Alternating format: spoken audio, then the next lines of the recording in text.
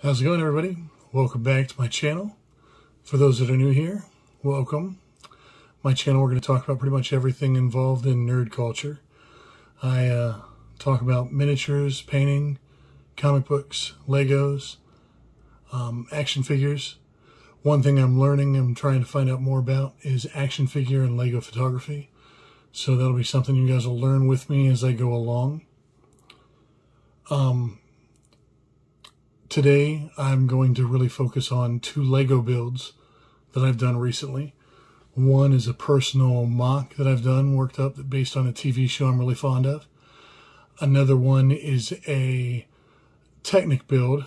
I don't really do Technic too often, but it was gifted to me by one of the viewers of the channel. They started it and they did bag 1 of 6. And they kind of got tired of it and they didn't want to finish it. They thought it was just going to sit around, so they wanted to make sure it did get built. So they donated it to me, and it was quite possibly the hardest Lego build I've ever done because it is a Technic build primarily. And I don't like Technic. It's one of the banes of my existence. And it was a tough build, to be honest. Very, very tough build. But when I finished, it was worth it. It was a very impressive build and model kit, to say the least. It works quite well, but we'll go into that when I get to that section of the video. Another one is I had another viewer and I guess one of the members of the channel who suggested they'd like to see more of my workstation, my workspace. So when I'm done going over the two Lego builds, I will be showing the workspace, my office, which is just a cluttered mess. It's got Lego boxes, Lego builds everywhere, action figures everywhere. I need to basically declutter. It's kind of like my mind where there's just stuff everywhere. And my office is primarily where I do most of my work. I do some writing, design, things such as that there. And that's where most of my work gets done. But then I do my modeling and my painting and my messy work downstairs in the basically my workstation.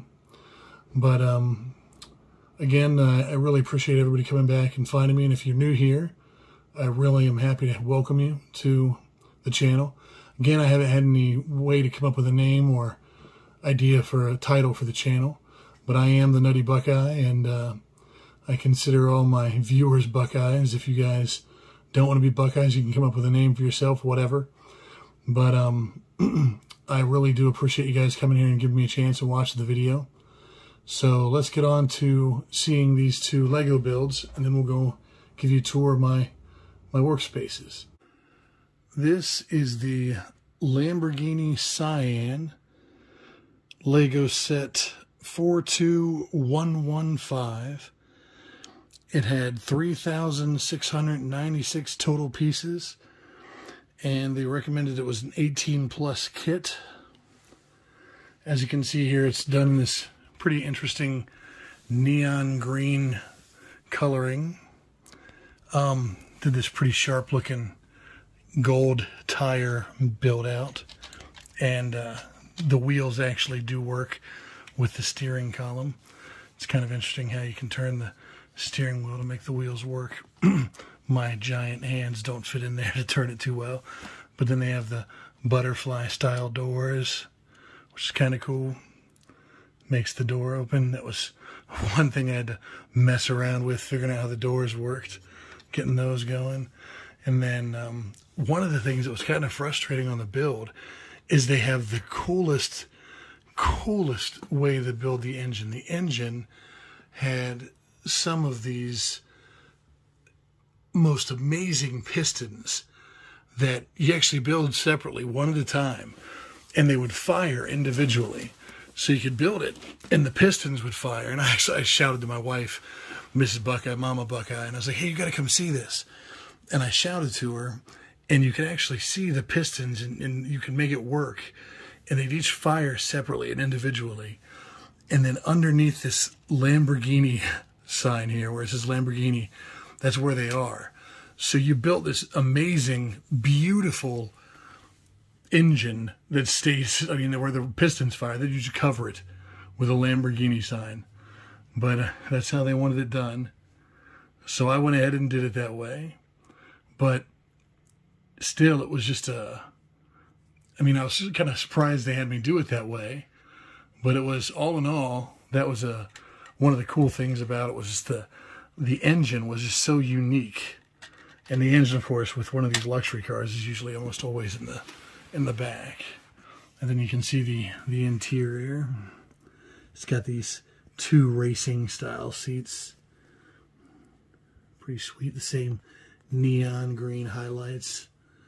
You got the shift knob. Steering wheel. The steering wheel has the same Lamborghini logo that they've got on the tire and on the golden imprints. Just like that Lamborghini and the bull logo. They've got a kind of a cool little, it's not as nice as like some of the ones you get with like the Star Wars builds for the Ultimate Collector series, but neat little sign calling out what it is. And then let's spin it around and show you the front. Sorry, I've got dog hairs for the nutty puppy. She's a husky and she's got fur everywhere. You can see the hood with again the Lamborghini and the bull logo. They've no shortage in showing off the brand name, that's for sure. It is one sweet looking ride when it's all finalized. But the trunk space and the storage space, it works. Trunk goes up, and inside they give you, I don't know if it's supposed to be like a luggage, a purse, or what, but little baggie that goes with it goes down inside the Sian. Not kind of going to zoom in too close here. It's like my own personal VIN number for the car, and I don't know what you can do with it, but they said it's your own personal like owner's like title for it. So I'm going to keep that covered in case any of you were out there being dirty little thieveses, you know, like those hobbitses that are out there in the world. They like to take everything. But I'm going to put the little bag back in there. Then we'll shut the trunk. But I mean, check this profile out on this beast. I mean, the little white beams as headlights is kind of a different feature. I didn't really expect it, but still just amazing. And the wheels, the way it works and just drives along, and how the steering wheel works with it, so cool. But again, just it was a beast of a build. Like everything interlocks on other pieces. It's amazing how one piece leads to another piece, and so crazy how it's just all interlocking. But I mean, that's just how Technic is. It's all built to work together and work that way. And there's another view of the interior. You can see the steering wheel there. Hope I'm not making anybody motion sick with the camera. Just want to give you guys a view of the backside here. Show you the booty of the car. The way the tail lights look.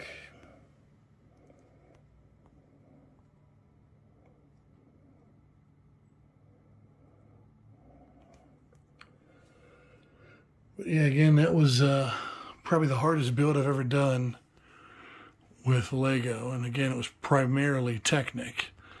And Lamborghini Sian. It's, I don't know if I'm saying that right. It might be the Sian. But it's got a working steering wheel. The pistons rotate as the pistons fire off as the tires spin, and the whole car. It's a working vehicle. I mean, of course, without an engine. You might be able to make one of the Lego remote control engines work with it. I don't know. I've never really played too much with those. That's another part of the Lego stuff I need to really get to work on more. One of the things I actually really liked about the way this car in particular, or this model set in particular, came when they distributed it, it was just different than other sets. And it's it might be silly, but just something I found that I liked that other sets don't have, is most other sets, they're done all in bags. Well, this set, when I got it from the viewer who just doesn't want to build it, it comes in this box where you open it and you see all these boxes instead of Legos. And each one of these boxes, like box 1, this is actually box 2 here, but box 1 is here. And box 1 contained all the bags that were labeled as box 1. So you had to build, so he had started on that box. So bags 1 were in this box. And then you move on to box 2. And then to box 3. And then to 4 and 5 and 6. And it took 2 instruction manuals that were both basically books. And it was just a fantastic way to lay it out. I thought it was just so unique and different. And I just love the look of it. The lime green. For the Lamborghini, this one, I really liked it. But I think they're kind of overusing it now. They're doing it again on the Mustang GT. And they're a bit of an overuse with it. But at the time when this one came out alone, I really thought, wow, that's a really unique looking color, really unique looking car. But now it's kind of getting a little overused. But that, all in all, was a difficult build. I like it. I really like it. I like the finalized build. I like how it looks. I like the silhouette of it. I like the finish of it. Again, it was a hard build. Maybe it's just me. Maybe I wasn't up to snuff. But if you guys like Lego, if you like tough challenges, if you like Technic, give this one a shot. It's a little pricey, but hey, it's a great build, and Lego is one of the most fun hobbies out there. Now I'm going to show you one I worked on my own, and what's frustrating as can be is the week I finally finished it, Lego announced their version of it is coming out probably in another 2 months, 3 months. And I was so frustrated. I was like, oh, I just finished mine. So I wanted to get mine out and show you guys. So let me show you my version of that next. And then I'll get on to show you the tour of my workspaces. All right, thanks a lot. All right. We are back, and here we are with my mock-up and my own particular Lego build of what I've been working on. As you can see, the show that I'm fond of is The Mandalorian and the Book of Boba Fett from Disney+. This is my version of the N1 Starfighter, the Nubian N1 Starfighter from the Disney+ series.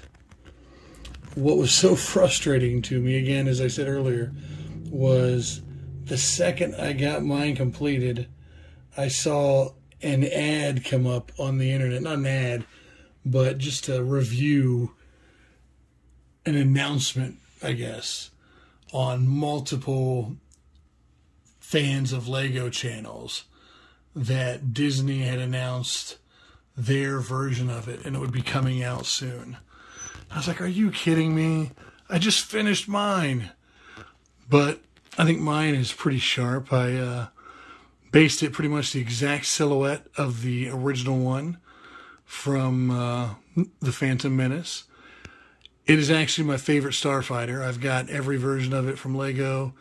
I've got multiple toy versions of it. I have 2 versions of the one that the 3 3/4 action figures can fit in.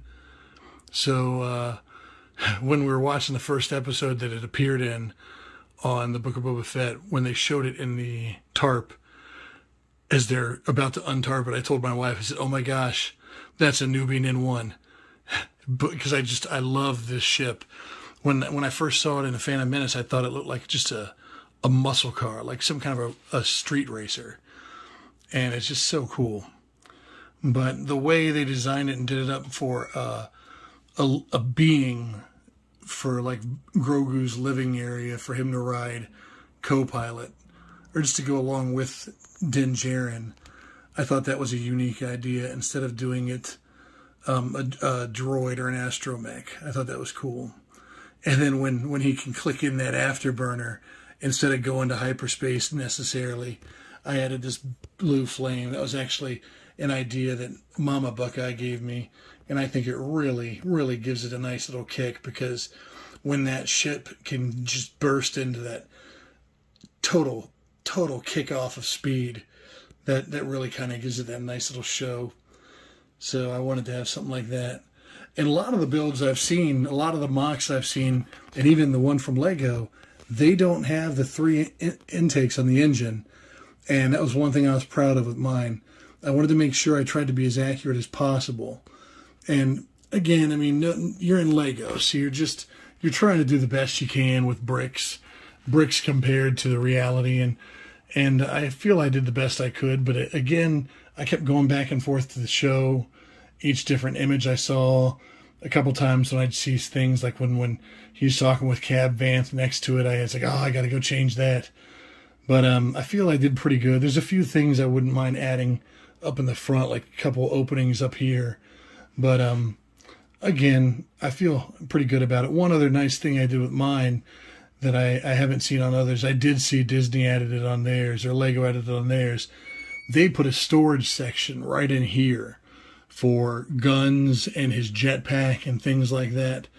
And I definitely wanted to do something like that, because I thought, well, he doesn't have his big carrying vehicle like the Razor Crest anymore, so he can't live in it necessarily, but he's got to have some way to take things with him. So I added this storage section where he could put his guns. So he's got his blaster. He's got the... sorry about that. It looked like the video died some reason. But he's got his blaster down in there. He's got the Darksaber in there. His disintegrating rifle, which I think technically might have been disintegrated or blown up when Moff Gideon had the Razor Crest blown to smithereens, because I think that was on that. But that is one thing I definitely wanted to add, just a nice little place for him to carry his stuff. I don't have his backpack. I need to get one of the backpacks out of all my stuff.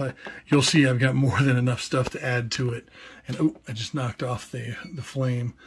But it's just something that's easy add-on. But I just wanted to make sure he had a space for all of his stuff for he and Grogu. But I think it's a nice interpretation of the ship, the colors, all the different like spots where there were holes in the ship, the gears and such. I really liked it, and I'm proud of the engine. Mama Buckeye helped me with that one as well. That was some of her idea. I was kind of torn and stuck, and I just said, hey, do you have any ideas? She is a real, I mean, I'm a LEGO fan, and I like building LEGO and doing LEGO models. But Mama Buckeye, man, she is a LEGO nut. She can come up with stuff like, when it comes to our collection, I can ask her if she knows where a piece is, and she knows exactly where it is in the entire collection, and it's insane. Maybe I'll take a little brief tour tonight and just walk through and show you just an idea of what that looks like. But she can tell you exactly where our stuff is, and it's insane. But, yeah, so this is my version of the LEGO N1. Oh, yeah, you can see the two little bottom strips on each side. I don't even know what they are in the show. But the original N1 did not have those kind of things. And on the original N1, it actually kind of landed as well. It had a lander, and it had, like, ladders you had to climb up to get on it. It had not necessarily landing gear, but it landed on a platform, and it was a little different. But this one, it seems to hover when he stops. Don't know what completely happens when all the power completely dies on it. Like, does it just crash to the ground or what? But they haven't really explained that. I'm hoping to find out in maybe one of the books about The Mandalorian, or maybe they'll discuss it on the show eventually, because I'd like to find out what it does, per se. I don't know. Who knows? But again, this is my build, the way I thought it would look in Lego format. Don't know what you guys think. I hope you like it. If you've seen it, what your thoughts are, if you agree, and if you think Den and Grogu and company would be satisfied with their ship and their starship and their transportation, or if you think they'd be unhappy with their ride. But I think I'm pretty happy with what I've done. I'm proud of it and proud of what Mama Buckeye has helped come up with. But now let's get on with the tour of the Buckeye work area, and we'll go from there. All right, thanks a lot. All right, guys, here we are with my workstation. This is my little bookshelf right next to my desk where I work. It's got some role-playing game stuff on it, actually, and tabletop gaming for Lord of the Rings. Got some of my, real estate books. Then you've got my laptop, Book of Overwatch, some journals and other portfolios and things like that I need for work. And then I've got banking stuff, regular just office materials you need. You've got your pops and statues and the like. I've got windows that let me see the world. And then I've got my thesaurus. Oh, sorry, trying to make everybody sick there. Thesaurus collection there, and writing, like books on how to write. I took a lot of writing classes at Ohio State, and a lot of them were very interesting. One of the classes, the actual book for the class was Stephen King's On Writing. One of the best writing books I've ever read on giving tips on how to become a writer. I really thoroughly enjoyed that one. And then I've got my book on Excel and action figures, as you can see, just taking over everything. There's my N1 I was showing you earlier. Statue of Aomer as he's crashing down to support Helm's Deep in their time of need. Then, the greatest soccer club on the face of the planet.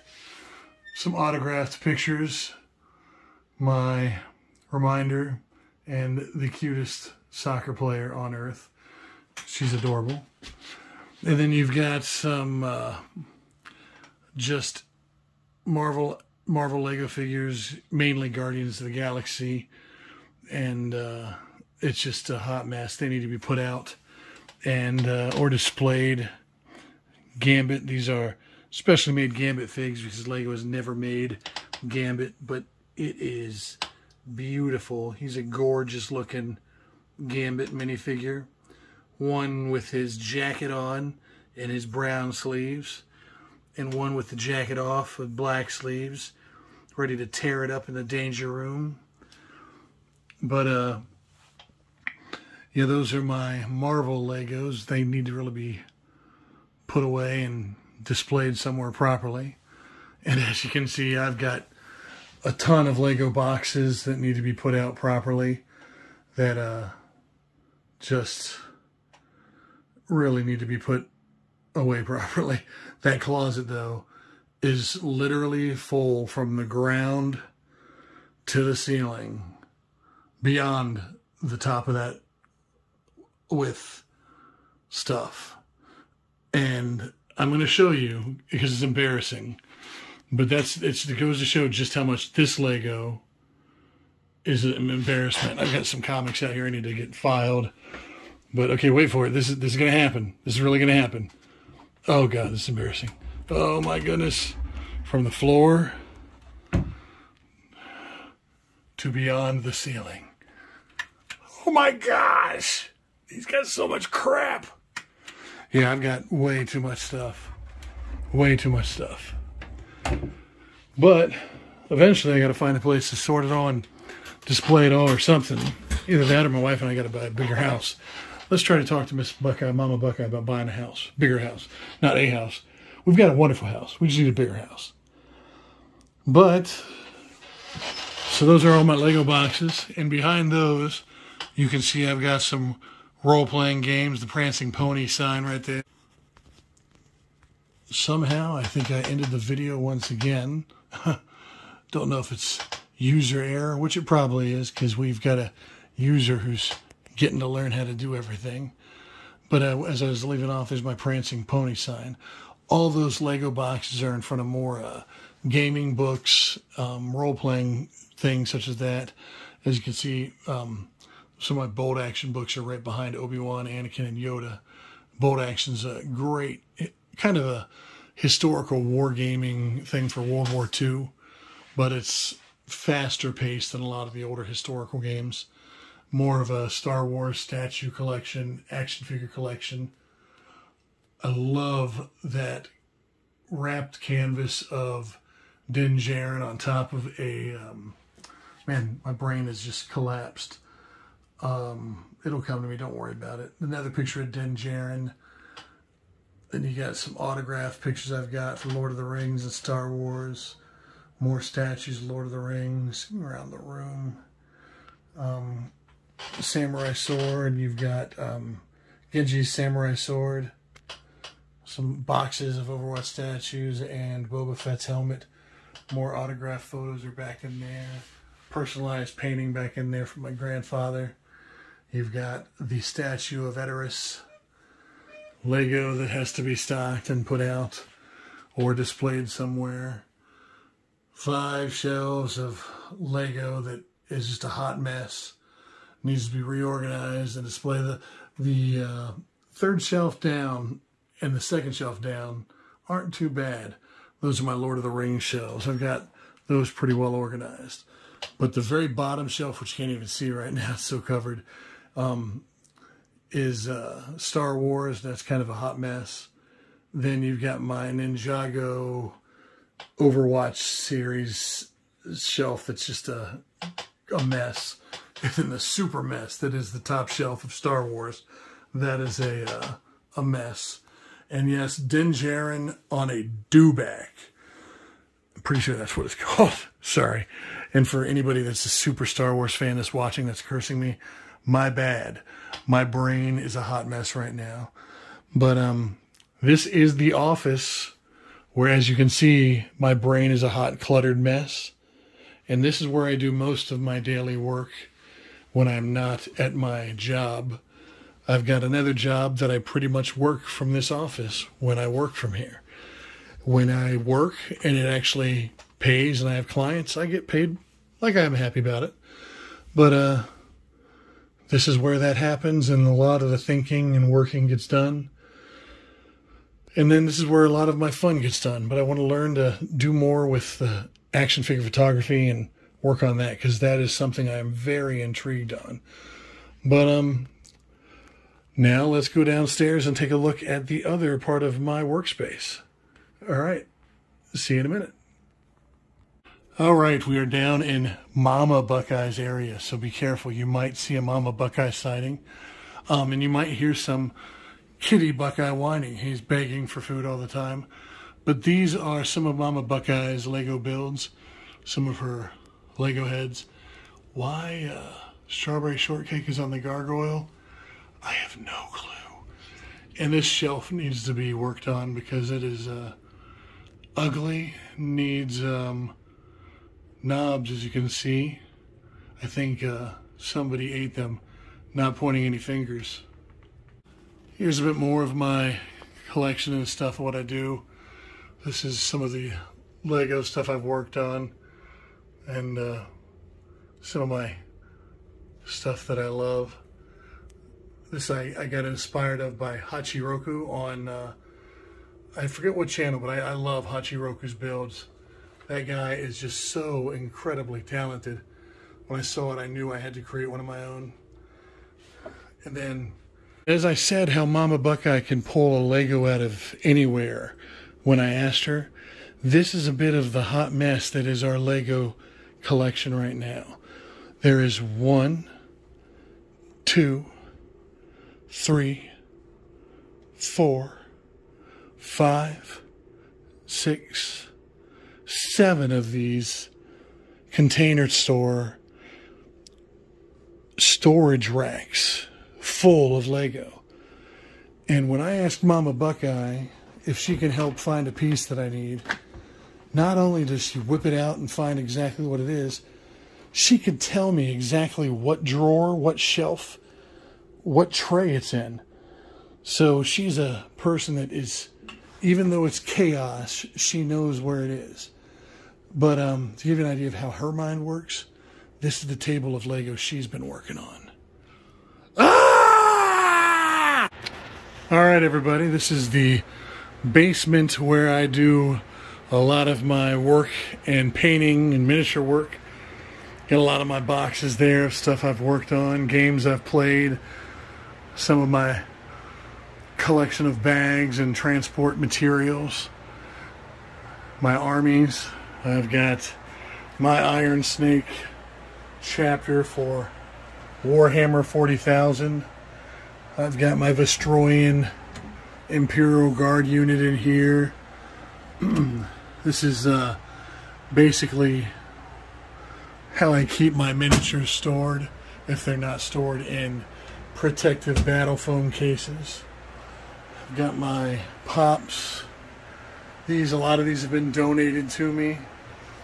Some terrain, my Ogre Kingdoms army, Republic army for Imperial Armada, some miniatures working on for the Lord of the Rings Journey into Middle-earth, miniatures for the Lord of the Rings miniature game. As you can see, this is one of my paint tables, storage underneath there. Another paint table currently being taken up and covered by a humidifier and a fan doing some work, and more pops. Absolute clutter that needs to be cleaned up and stored away. I got trash, boxes of stuff that's been brought over. I'm putting it here in storage for one of the people I have watching the show. More storage and clutter underneath the paint table. As you can see, I'm working on trying to put some edging on some terrain. Got to paint some highlights on some explosion pieces and damage markers. Lord of the Rings miniatures that need to be worked on and get some paint on those. And these are some Mega Block Teenage Mutant Ninja Turtle figures that were donated. Not these two big boys. Those are just little collectibles. Got to find out where his sword went. My daughter lost it. And but these are Teenage Mutant Ninja Turtle Mega Blocks that I am definitely going to be building some of those. And you'll probably see a review on the Mega Block Turtles here coming up soon. Then, as you can see, this is another station I work at heavily. Working on some terrain as well, just for another table build I want to work on for bolt action. Like you've got the hedgerows for where the World War II soldiers come marching down the hedgerows. And then you've got your fields and farmlands, like your tufts of hay, hay barn, hay fields, stuff like that. We got some Lord of the Rings signs that have been scavenged from Games Workshop stores, craters, fences, bridges. Oh my! Then we got my terrain mats, more terrain, more terrain, more terrain, more terrain, explosions. But yeah, this is basically my work area where I try to get my messy work done. Here's foam that I use to build hills and stuff. A lot of times I build the hills, flock them up, and just give them away to stores when they need them. Those are for quick tournament kick out when people are needing stuff for a tournament. Some old White Dwarf magazines. These drawers are all full of miniatures. Those boxes, some are full of miniatures, some are just old boxes that are empty, that I like the box art. But again, this is my workstation, and this is how I get my stuff done when I'm relaxing and in hobby time. But for those of you who have come back and found me for one more time and have enjoyed what you've seen, enjoy the building and painting of miniatures, modeling, Lego, and you like the topics of what I've talked about, be sure to tune in again. I would love to hear from you. Any comments on how I've done my my viewings and my recordings for this week's or this month's episode, please let me know in the comment field, and let me know what you thought. If there's anything you'd like to see, anything you've seen in the background of any particular models, or things you've seen in my office, or if you want to see more of what you've seen in the background, let me know, and I'd be happy to talk more about that stuff. It's just stuff that I'm into. I love all the aspects of nerd culture. I love talking about the TV shows. I love the hobby in general. It's just, nerd culture is something I love. And I really do want to learn more about painting and photography, and just how it works, how you catch the light, you get the right lighting, the right angles. Those are just little things that can make something just work and look so much better. So be sure to, if you've got friends that you think might like what they've seen, be sure to let them know, and give the video a like. If you haven't yet subscribed, please hit that subscribe button, and be sure to let everybody know that you found some goofy moron named the TheNuttyBuckeye that you'd like to watch. And hey, if you haven't thought of it yet, try to come up with a name for the channel, and maybe we can get an idea of what we should call ourselves and what we should call this this monthly video and this monthly thing I'm doing. And who knows, at the end of the year, maybe we'll have something I want to do again weekly next year. But thanks again for tuning in and coming by and showing up. Hopefully I've got something you guys like again next month. All right, well, TheNuttyBuckeye signing out. Thanks again. Have a good one, guys. Remember, if you guys ever had need to talk to somebody, if you ever feel like there's just something going on that you got to get off your chest, remember, there's always somebody out there that you can talk to. There is somebody that will listen to you. There are people that care. You're not alone out there. People will listen. Just don't do anything crazy. Remember, there's somebody always out there. You are always in somebody's mind. Somebody out there will be there to listen to you. And just remember, someone cares about you. No matter what you're going through, you're on somebody's mind. You're in somebody's heart. God bless. Have a great day. TheNuttyBuckeye signing out, guys.